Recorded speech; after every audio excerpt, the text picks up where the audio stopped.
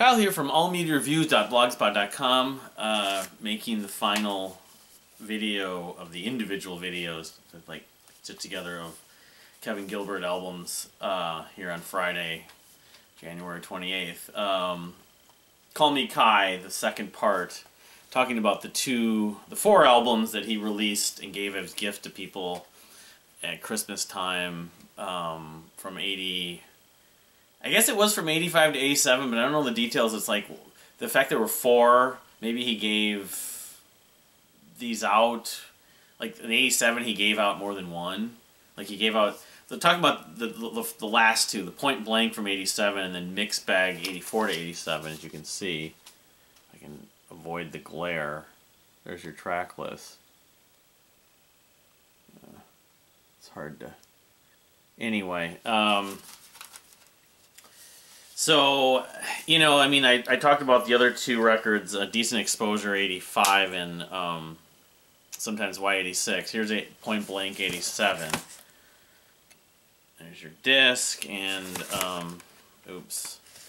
This looks like a calendar, TRS calendar. You know, I just revisited, yeah, it does have it, the You Are Here podcast from last year that, you know, Wayne Perez did with...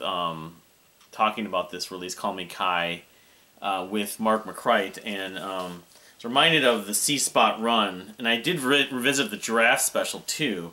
C-Spot Run was, in effect, I guess, a band that, he puts Kai on here, interesting.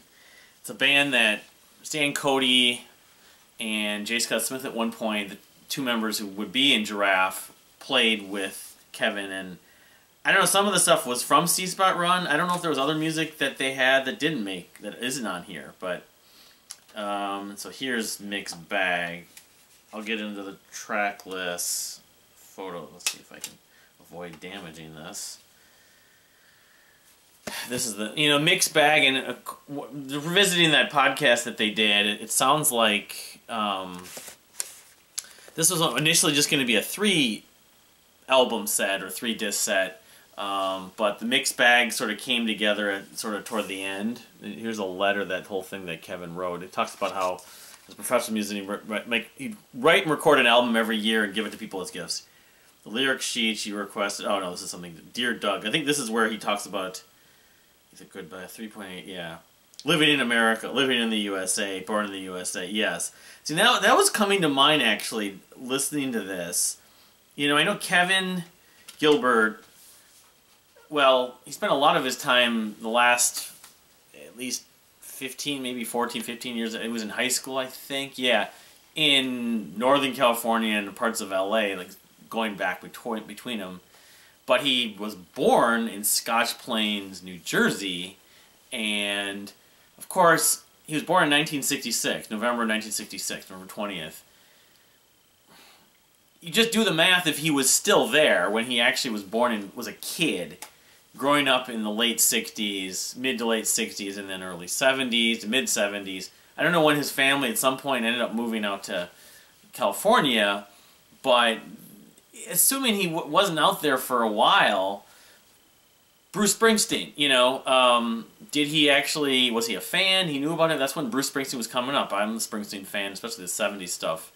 His debut album, I think, was 73. He did the 2 records, Greetings from Asbury Park and Wild, the Innocent, East Street Shuffle, because Born to Run was 75, I believe. So, anyway, it was, you know, the whole, and even like there's a song, Point Blank, the title, there's a Bruce Springsteen song from The River, I believe it is, called Point Blank. I don't know if Kevin was a fan of Springsteen, or, because he mentions the boss in that little write-up, so, you know, locally from Kevin's, you know, his origins, where he was actually from, you know, local guy makes good, local boy makes good, you know, Springsteen. But, so just, that just kind of came to mind, not the musically necessarily, although there's obviously a lot of use of, like, piano and,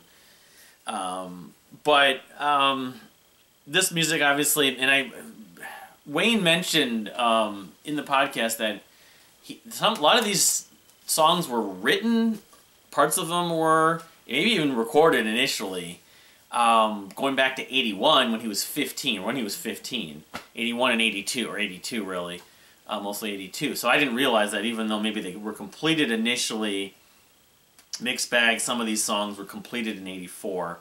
But he didn't start giving these out until 85, as I understand it. So, but just getting to the track list for Point Blank 87, the first of the 2 discs I'm going to include in this video. My favorite probably being Goodbye LA. That is a highlight on this whole collection. This whole collection or group of albums he gave out. It's super catchy, super poppy, super upbeat. I'm not sure what I would compare it to exactly. Maybe like a Supertramp thing, or I mean, it's pop, but it's not bad. It's like happy. It's, yeah, maybe influenced by the Beatles or the Beach Boys to an extent too, or Queen, or ELO, or something like that. But it's very catchy. I would put it in league, as I think maybe I mentioned in another video. I'd put it in league or in the similar category as the song Finally Over You off of Nuts. It's just that well conceived. It also has a really good like horn section toward the end, which also Finally Over You has. He liked to arrange trumpet and trombone, I think. The thing is, the credits on this don't really have... Let's see if they don't talk about Goodbye LA on here, unfortunately. Only a few songs have credits. And that's what they struggled with, because it just weren't... You assume most of the stuff was done by Kevin, but I don't know if he played the horn sections. Maybe he did. Maybe he played the trumpet and the trombone, or I don't know. The same with Finally Over You, for that matter, I would ask the question. But the other biggest highlight on this, there's another version of Staring to Nothing, which I like, which I think doesn't vary dramatically from the Sometimes Why version, or the Decent Exposure version, rather. There's 4 versions, and I'll get into that stuff when I make that video that I'm basically complete with all the different versions that Kevin did, connections. But the other one I would put on this my highlights is Donna Ray, or Dana Ray. I don't know if it's Dana Ray or Donna Ray. I heard it's pronounced Donna Ray. He says Donna Ray vocally. Is it Donna Ray, Dana Ray, Dana Ray? But that's also very kind of catchy, poppy, melodic, earwormy to an extent. So that, I mean, the other stuff on here, I like Shannon Elizabeth, which is a song that I think I looked at it again, and I think it's the same version, but I could be wrong. That was on Bolts, I believe. So I usually think of between Nuts and Bolts, the ones that that are more ballady are the ones. No, actually, it's on Nuts. I should have these album track lists. Yep, it's on Nuts. So I mean, there's either an early version or that version, maybe not mixed to the same degree. And then, yeah, I mean, Suits Me Fine. I wrote down, and I'm going to get into this into that other video at some point. I thought of maybe there's a connection between Suitcase Living, because he did Suit Fugi on Shame and True, and then Suitcase Living, which was a bonus track, was the first track on Decent Exposure, 85. I think it's also a bonus track, or an extra download, as I came to be reminded. NRG, the album, was originally a vinyl. Then they issued it as a disc, but before they issued it as a disc, I think in the year 2000s, they had it as a free download on Kevin's site, which included an additional 5, 6, 7 tracks, including, I think, Suitcase Living was one of them. But Suits Me Fine, though, it's interesting they were discussing about that on the podcast last year. There's part of that there was reminded of, Mark Wright was saying it's reminded of Shadow Self, like the bridge section, or one of the second verse of Shadow Self. I Will Be Coming or whatever. I'm not sure, maybe the bridge. But No Big Deal is a sort of a funky piece that, after listening to it again now in the last couple of days, I'm liking more. I mean, it's growing on me, the second half of it specifically.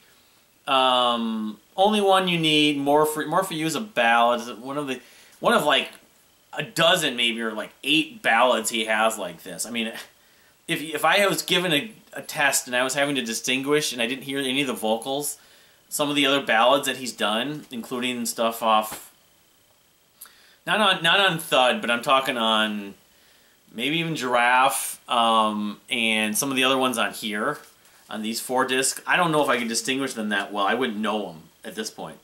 Oh, and I forgot that probably in one of the other highlights, well, there's 2 more highlights, but one of the other highlights on here. So there's a lot of good tracks on Point Blank 87, but One Bad Habit. One Bad Habit has a cool riff. It gets a little repetitive, but it's catchy. There's an acoustic section in the middle too, but it does sound, the riff especially, makes it sound very, I wouldn't call it hair metal, but hard rock, 80s rock. I'm not sure the comparison, like George Thorogood, or maybe not so much that, but like, it sounds like 80s style guitar riffs.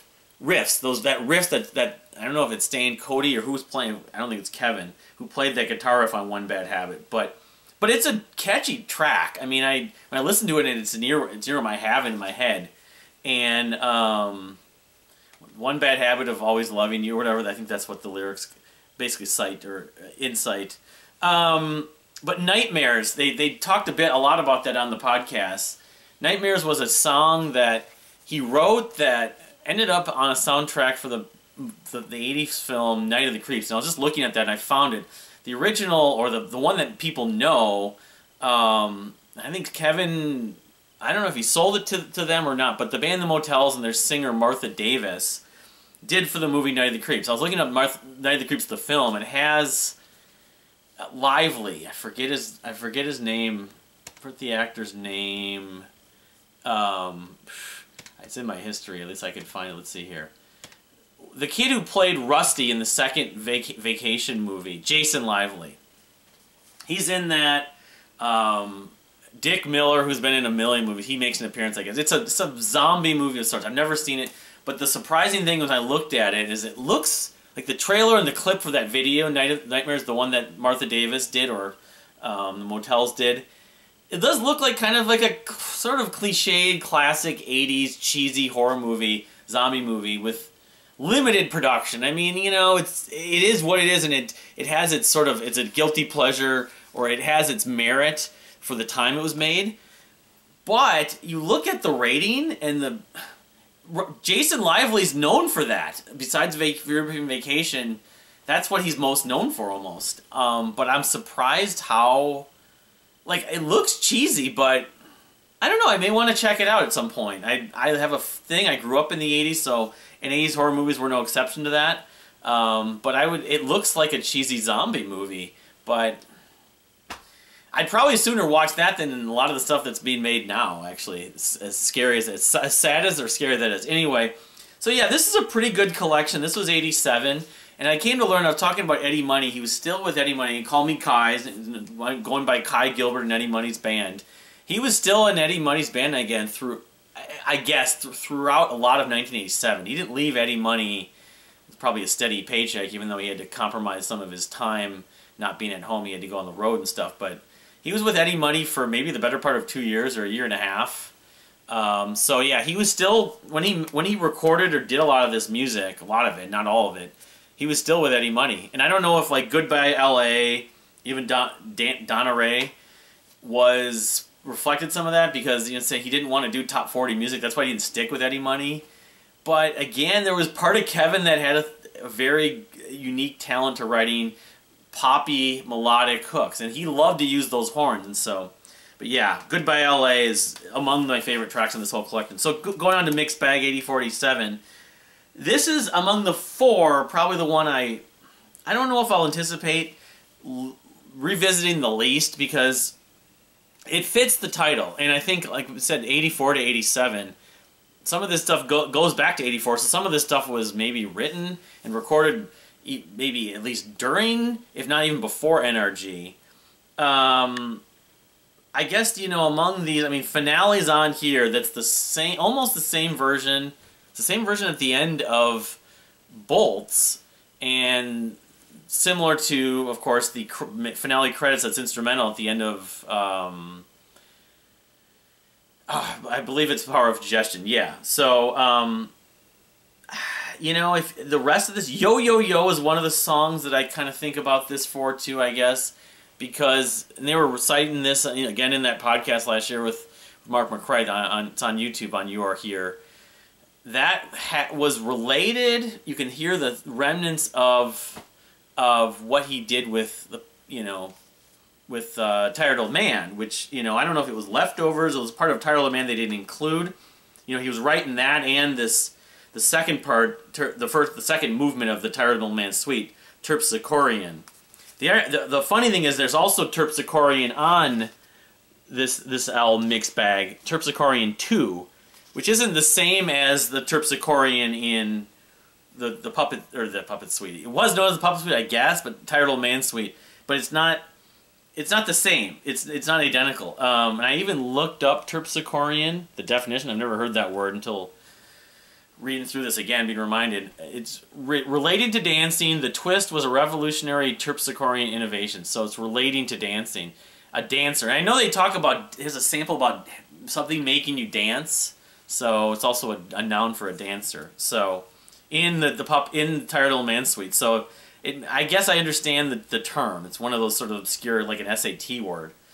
But the mixed bag 84-87, the track list, B-Men 1, Sherwood, B-Men 2, Sometimes Why. Those, I believe, are all instrumentals. Sometimes Why, it has like a very kind of, we can call it melancholy. What's the term?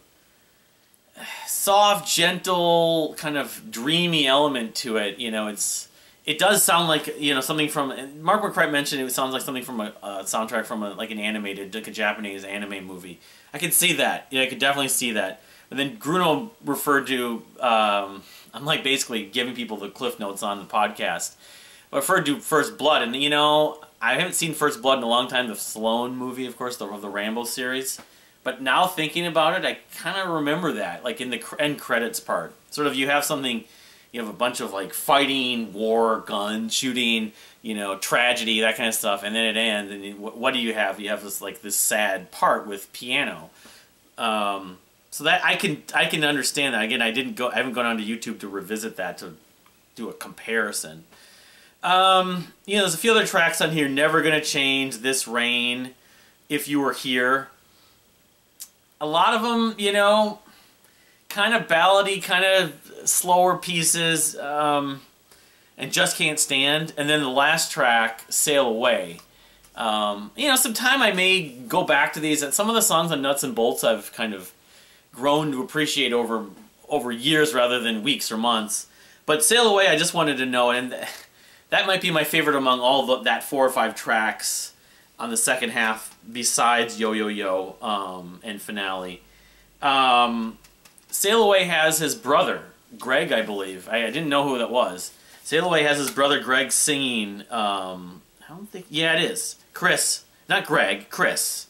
I'm not sure how many siblings Kevin had. That information, I don't want to pry or be, intrusive. These stalker fans that, know about, the family probably really appreciates and likes their privacy, but I think he has a brother named Greg and Chris. So this is Chris Gilbert. So I don't know, and I wonder if Kevin was the youngest, but because his brother Greg has chimed in on Facebook a few times in some of the groups. So it's interesting some of the credits though. J. Scott Smith.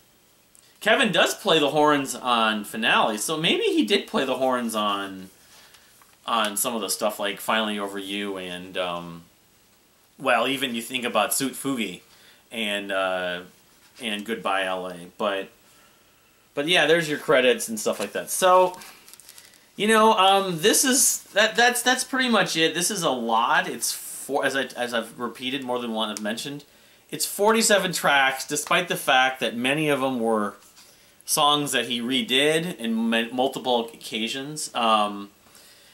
But in that sense, it's sort of the gift that keeps on giving. I mean, the fact that it was remastered and remixed has given it new life, new appreciation, and a reason to go back to it, some of these songs. But I guess, just as a like sort of a summary, if I did like a favorite tracks list, and if I do the video on favorite tracks from Kevin, maybe this stuff will be repeated. But I would go, let's see here, the Rain Suite, those two tracks from Decent Exposure. Probably Living in the USA, and of course the Tired Old Man Suite on Sometimes Why. I would go with Goodbye LA and Donna Ray on Point Blank. I would probably go with Yo Yo Yo on Mixed Bag. And, you know, that would be the gist of it. I would probably choose a few of these other songs, of course, that I know. God's Been Tapping My Phone. And, you know, it's hard to really pick. I mean, the Image Maker, the cover of Image Maker, One of Those Days would be one too. I remember I was talking about that on Sometimes Why. So that would be my biggest highlights. I mean, part of it is, you know, knowing, like, Circling Winds, of course, I know from the Nuts and Bolts, and in a lot of ways, this is like sort of an expansion on Nuts and Bolts, actually. There was mentioned, and I know that the versions of Nuts and Bolts, a lot of those were later versions, but if you had like a Nuts and Bolts box set, you know, it could be like a combination. This channels a lot of what you got with Nuts and Bolts, but it's larger and larger in quantity. Not necessarily larger in quality, but there's just more of it. It's kind of like almost Nuts and Bolts expanded. I mean, that's, again, the early years expanded. The 80s Nuts and Bolts expanded of Kevin Gilbert. I don't know. But anyway, that's it. So now that I've done, in effect, all 9, I probably will do it right now, actually. I'm going to make another video. Just going through it, you know, speed round as fast as I can, lightning round. I'm not going to elaborate too much on the rankings and stuff like that. So, but anyway, what's your take on Call Me Kai again? I'll just be curious, and thank you for watching. We'll see you next time.